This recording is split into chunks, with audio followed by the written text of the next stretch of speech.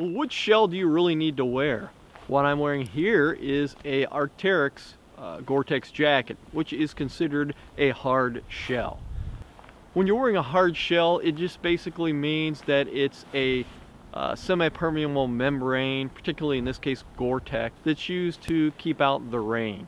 Now when you go with a soft shell, that's going to be a more permeable, usually a polyester membrane that usually has brushed polyester on the inside. It's more for dry cold climates than this is used as an exterior hard shell for, well, cold wet climates. But it's really cold out here. It's about 15 degrees, so I think I'm going to go inside and we'll talk about it. So when we're looking at jackets, and particularly in this video, what we're talking about is the difference between, say, a hard shell like this Arc'teryx and a soft shell like this Marmot Estes soft shell. Now we're talking about two different things. They will both keep you relatively dry. Now in my personal experience, the hard shell will keep you the driest, primarily because it's a semi-permeable membrane, usually a Gore-Tex, like in this Arc'teryx, but not always. It could be a Pertex, like in this OR jacket. The point of the video is to talk about what's the best for you in what kind of condition. If I'm going out and I'm getting in some exercise, say I'm running with the dogs. Now, if I'm doing that and I'm expecting it to be cold but dry,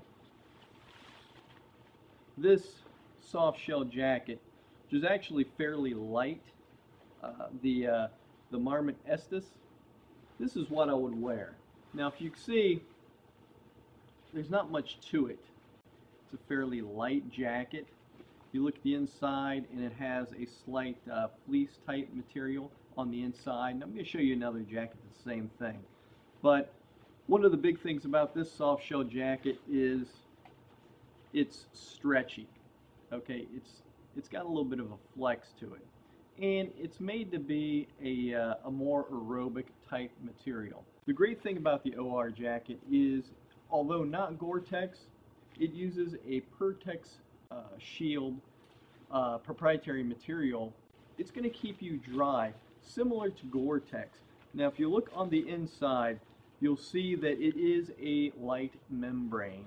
It's almost got a waxy type material to it, and it's bonded to this ripstop nylon on the outside.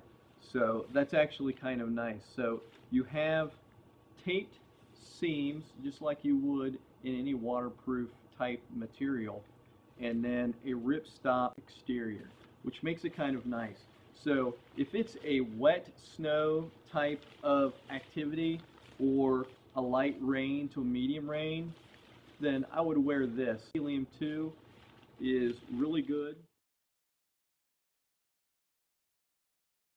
Okay, so what if you're not doing some highly aerobic activity? Say it's stop and go activity. So obviously we have the Gore-Tex with all the seam seals, and it is ripstop on the outside. I believe this is nylon. It's either nylon or a polyester, I don't know, maybe proprietary for Arc'teryx, on the outside.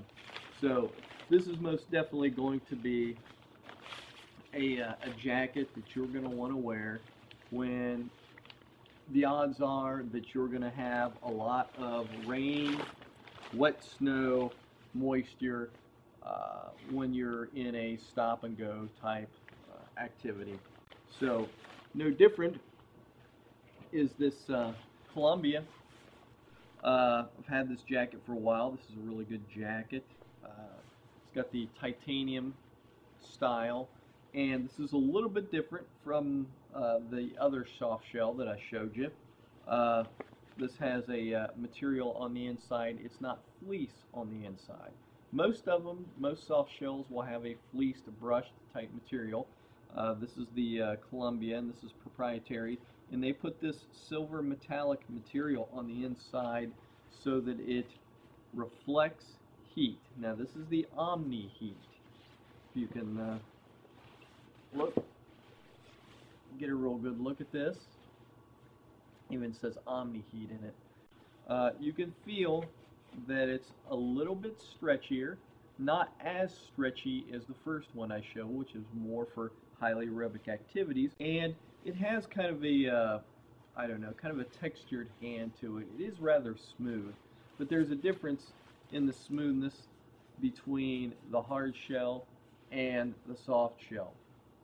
Simply put, you know, this has kind of got almost a waxy feel to it, whereas this has a texture feel to it.